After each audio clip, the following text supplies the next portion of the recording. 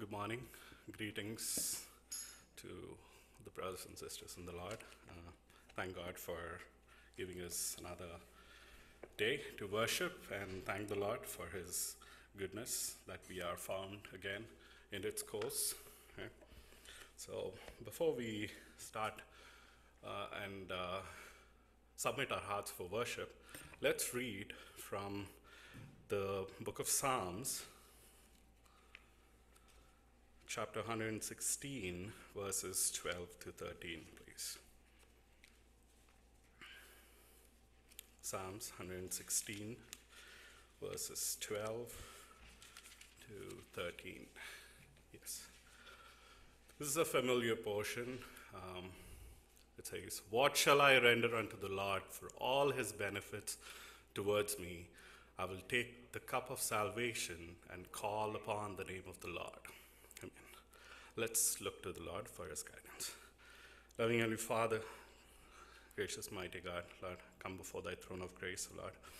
This morning time, Lord, with a humble heart, seeking for your guidance, Lord, and wisdom. Lord, I acknowledge that I am nothing. I stand before you. Just we are a speck of dust, Lord, but yet you have given us the opportunity to be present among the land of the living and come before thy courts. Lord, as I share and meditate on your word, give us the grace and open the hearts of everyone present here and whoever's listening online as well, that they might receive this word with great understanding and let them be let them understand it and bring glory to your name.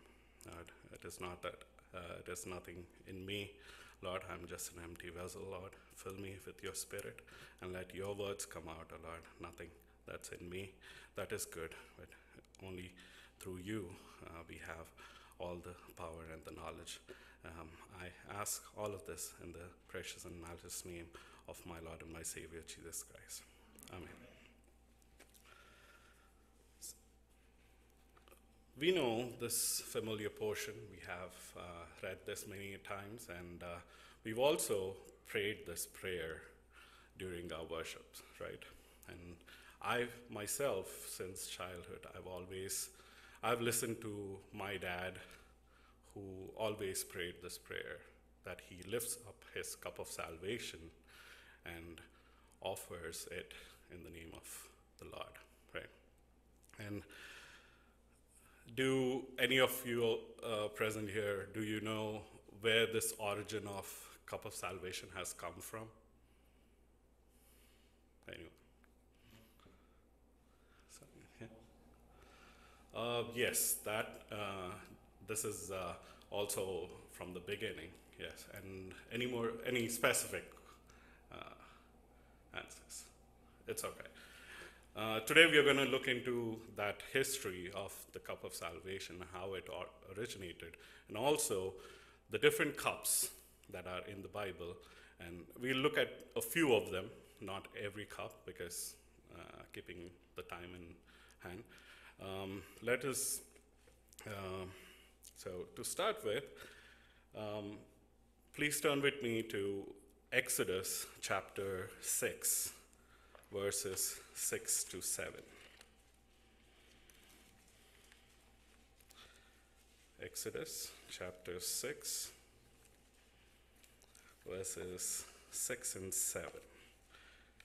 Wherefore say unto the children of Israel, I am the Lord, and I will bring you out from under the burdens of the Egyptians, and I will rid you out of their bondage, and I will redeem you with an outstretched arm and with great judgments.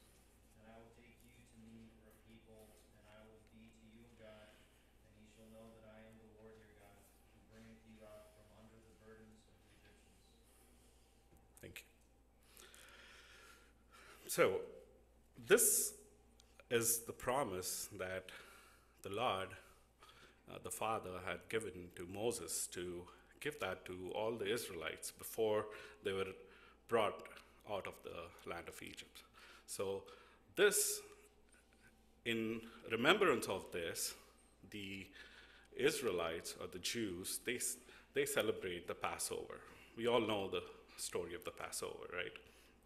Where God had redeemed, delivered all of the Israelites from the bondage of Egypt.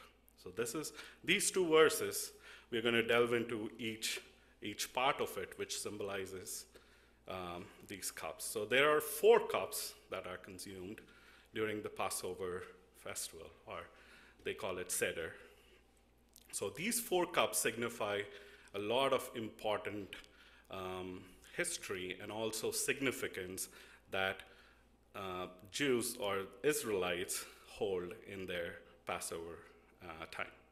So out of these 4 cups, the first cup is called the cup of sanctification. It's also called Dish. And this cup is from the first part of the verse 6, which is, I will bring you out from under the burdens of the Egyptians. So the word sanctification means that he is putting the children of Israel separate. They were set apart for a purpose. They were chosen.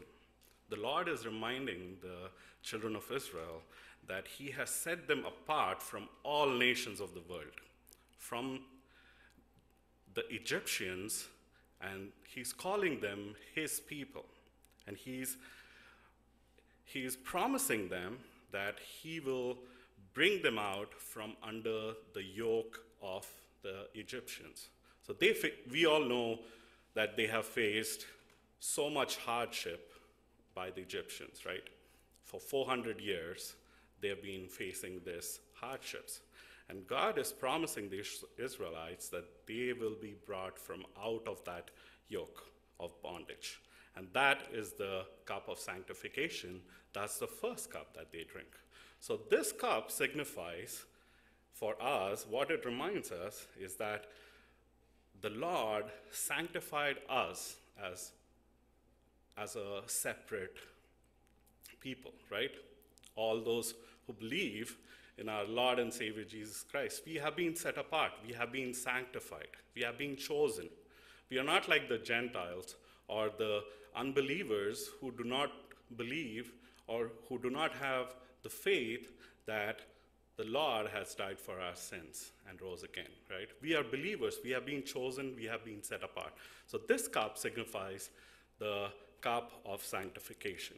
If we read from Hebrews 10:10, it says, we are sanctified through the offering of the body of Jesus Christ once for all.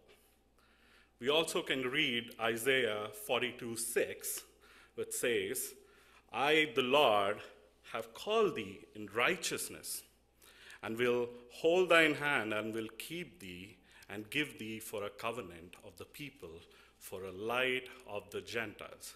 Here, God is not talking to unbelievers. He's talking to us.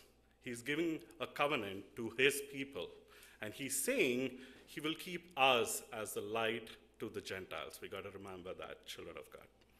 And in Acts 13:47, God says, for so hath the Lord commanded us, saying, I have set thee to be a light of the Gentiles, that thou shouldest be for salvation unto the ends of the earth.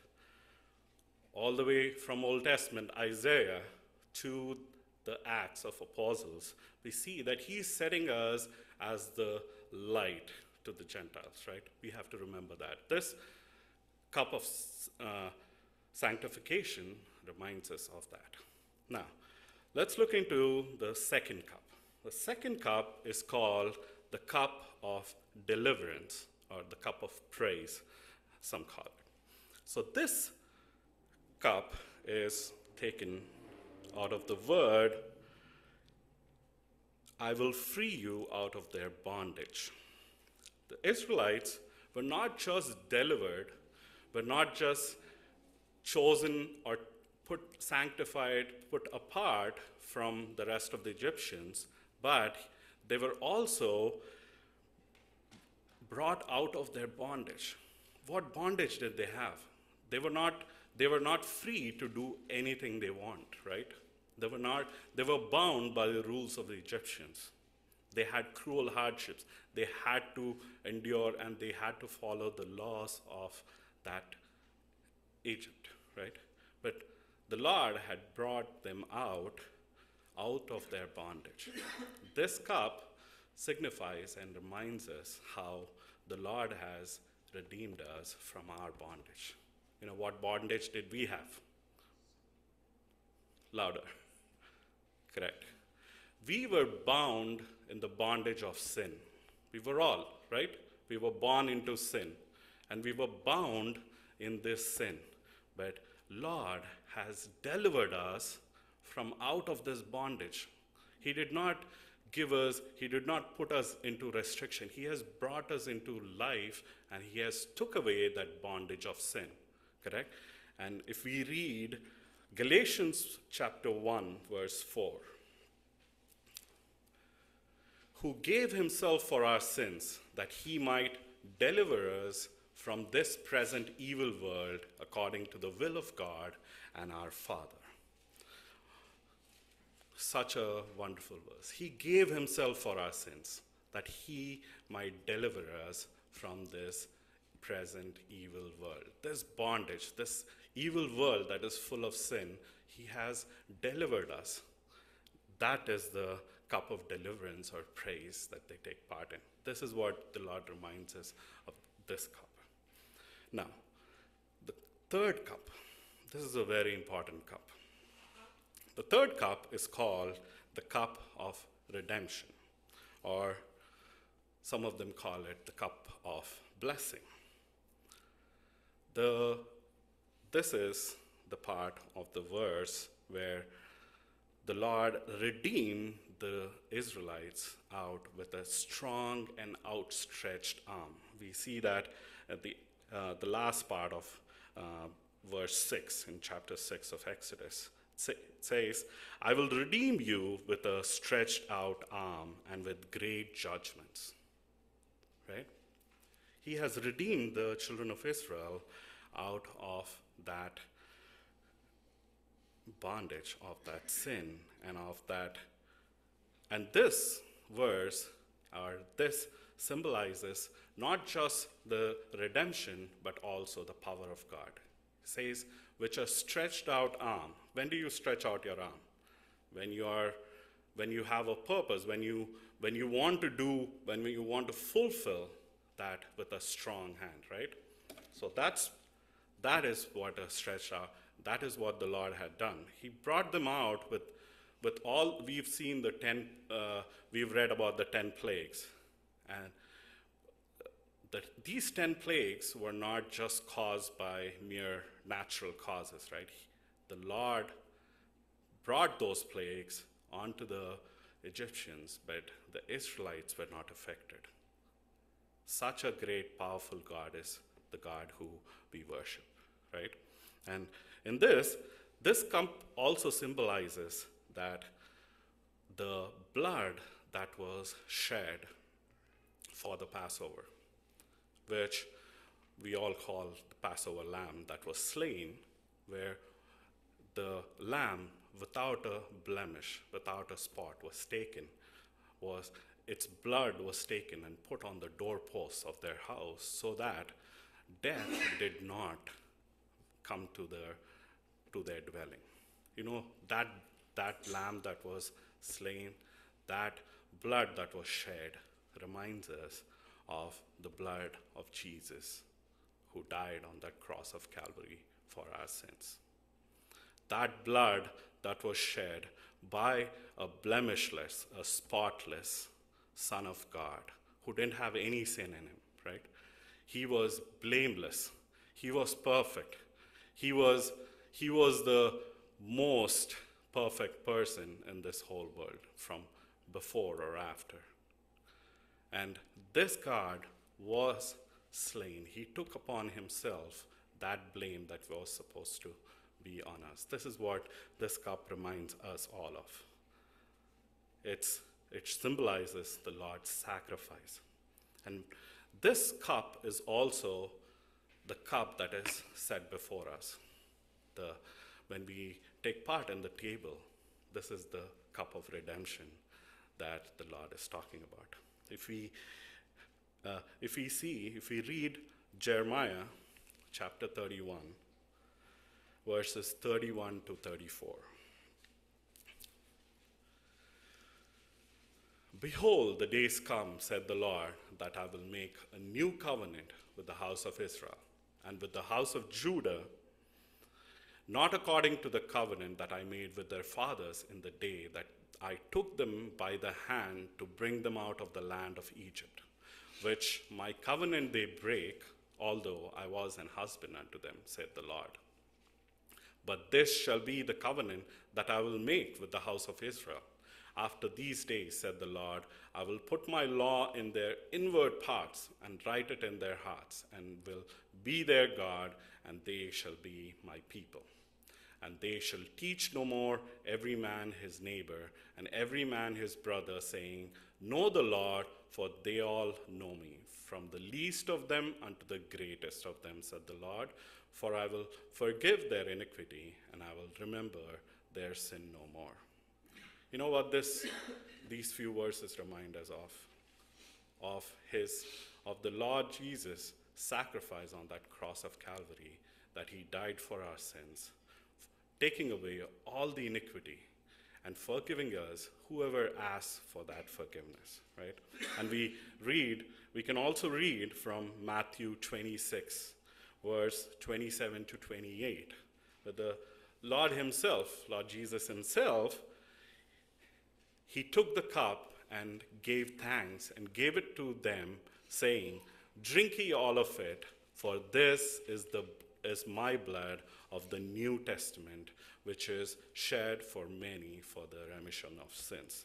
This is the last Passover meal that the Lord was taking part of with his disciples. And Jesus is talking, the New Testament that is mentioned, the new covenant that is mentioned in Jeremiah 31, was fulfilled by the Lord Jesus in this verse, where he says, verse 28, For this is my blood of the New Testament, which is shed for many for the remission of sins. Jesus here is equating his blood to the blood of the Passover lamb that was slain during the first Passover. This fulfills the promise that was written that he will give us a new covenant. This was the culmination or the connection of centuries of tradition. Can you imagine what all his disciples who were Jews, they knew. They've taken part in many Passovers throughout their entire life. Yet, when they heard of this, they should have been rejoicing, right? They were rejoiced that the Lord fulfilled the promise that was mentioned in Jeremiah 31 with a new covenant by his blood that was shed. And such is the significance of the cup we take part of. Every Sunday we come here, right? And Ebiana and Janana, when they pray and they ask us to examine ourselves in the light of the word, and they don't say it lightly. It is such a high significance and is such a solemn time that we have to examine ourselves and take part in that blood. That blood was not shed just for any cause. It was shed to give us a new covenant, a new testament, that we might be saved and we might be brought into his fold, right? And it says, I will take you to be my people and I will be your God, the Lord promised the Israelites, right? And if you look into 1 Corinthians 11:28, we read this, right? We need to examine ourselves thoroughly before we take part in this cup that is set before us, this cup of redemption. And the fourth cup, the last cup, is the cup of restoration or anticipation. This cup symbolizes God's promised to them that they will be called their people and children. The Lord promised the Israelites that they had to be chosen to be called his people, right? He promised Abraham that his generations are going to be like the sands of the sea. The countless number of stars is how many his generations are going to be, right? We can see that Israelites and the Jews, they take part in this. And they are taking part in this, thinking, yes, the Messiah will come. That is the cup of anticipation, where they are still waiting for the Messiah. But we already have Jesus Christ, who came into this world, who died for our sins. And if we read Matthew 26:29, I tell you, I will not drink again of this fruit of the vine until that day when I drink it new with you in my Father's kingdom. This cup also symbolizes, in certain customs, this cup of anticipation or restoration. This cup is also offered by the groom to the bride. And here we read that, if we read Matthew 26, chapter 26, we see that that is the Last Supper that the Lord was taking part of with his disciples. And here we read from the previous verses that the Lord gave thanks, took the cup, and he gave his blood as a New Testament. Now here he says, the Lord says in 29 that he's not going to take part of it. You know why? Because this cup symbolizes the cup that we are all going to take part in the Father's kingdom. When the Lord is going to come back, he's going to take us all with him to heaven, and that's when we'll take part in this cup with the Lord. That is the significance of this cup, where God promised each of us that whoever believes in him, whoever asks for his forgiveness and believes that he has died and rose again, and whoever believes in the Lord Jesus, he will be saved, right? And whoever is taken up into heaven, they will all take part. We as a church are the bride for the Lord, right? And the groom, the Lord, is telling us that he is going to offer this cup in his Father's kingdom to all of us. This is the time we need to examine ourselves. How many of us are ready to take part when the Lord comes back?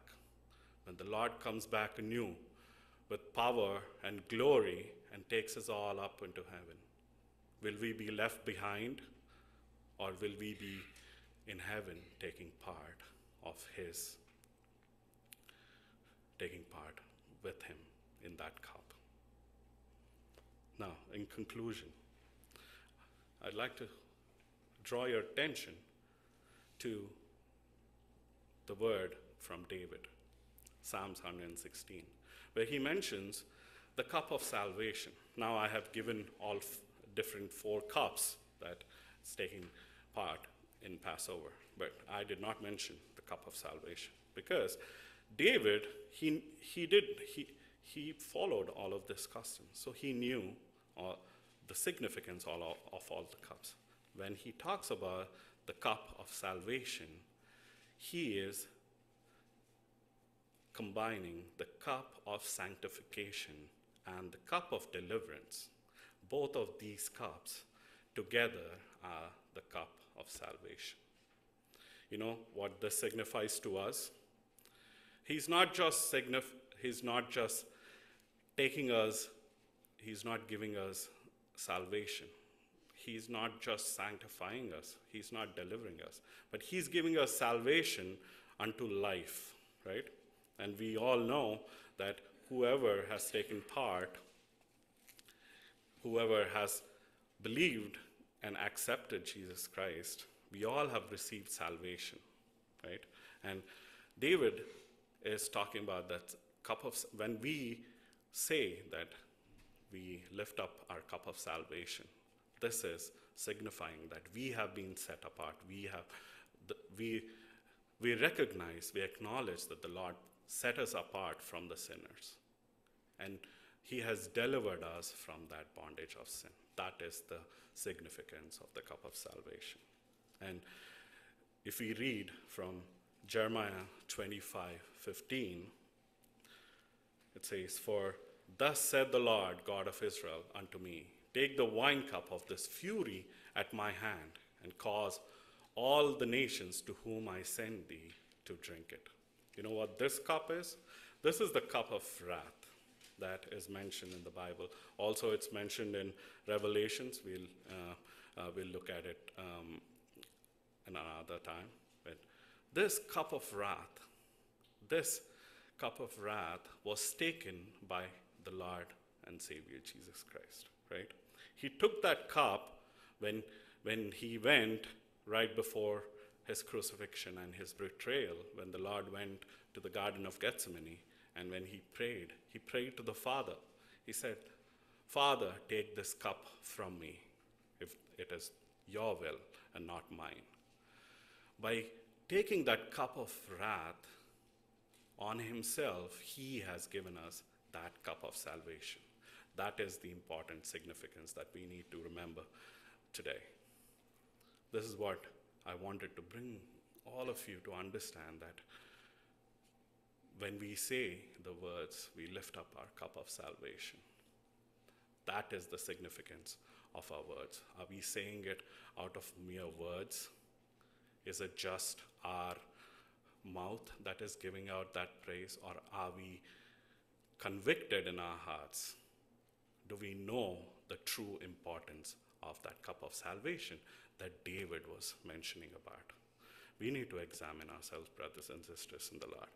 And we need to remember that Christ has taken that sacrifice, that cup of wrath on himself, so that he gave us eternal life unto salvation. And that is who we worship. So with that thought, I would ask everyone to take part in worship by examining ourselves and offering the truth, and offer a worship in spirit and in truth. Thank you.